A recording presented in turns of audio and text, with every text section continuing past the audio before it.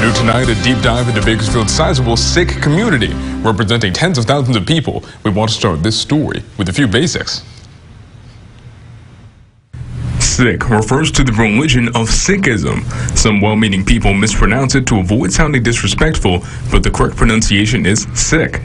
This religion comes from a part of India called Punjab. Punjabi refers to the language and the people from the area. Local experts say thousands of Sikhs have deep roots not only in northwestern India, but also here in Kern County.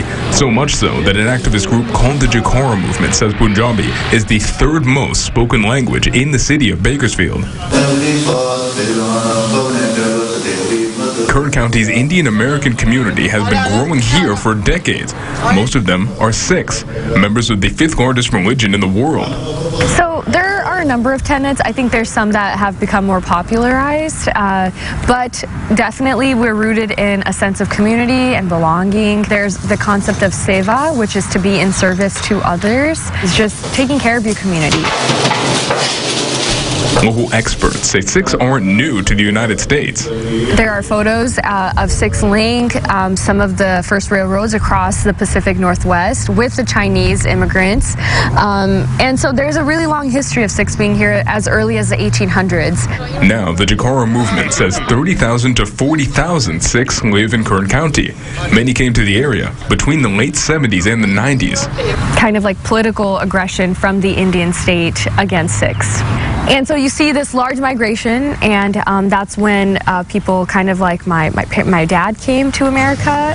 Many eventually settled in southwest Bakersfield. It, one, resembled Punjab. You know, there was a lot of agriculture. Bakersfield was affordable. It showed opportunity for people to settle their families here.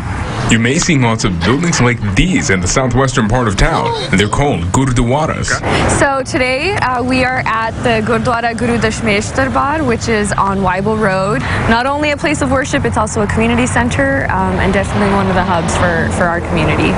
Many Sikhs wear turbans, and they aren't useful only for beating the heat. Kaur said the founders of the religion created this tradition to help everyone in this community feel equal. That's what the turban also represents, is you are of nobility, you've been born into this Sikh tradition, this has been given by a higher being.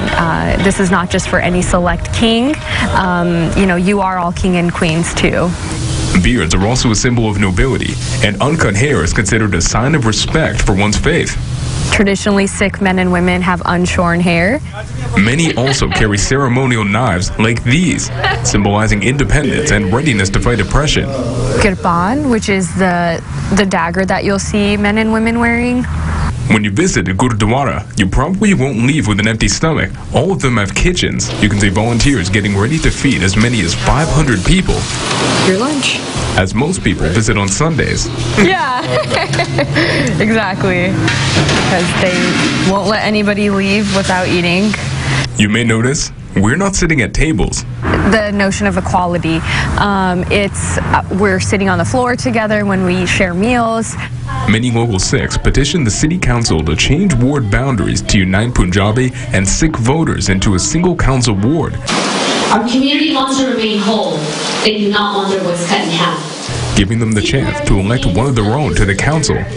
Being kind of relocated so many times, I think a community like the Sikh Punjabi community really has appreciation for feeling like they are in the fabric of a community. And so that's why even the map, that win was so special to folks, and that's why they came out in such large numbers, because it makes sense for them to feel whole in this community. And they're very excited to get to know their neighbors, and they welcome you to, you know, some of the events that we have.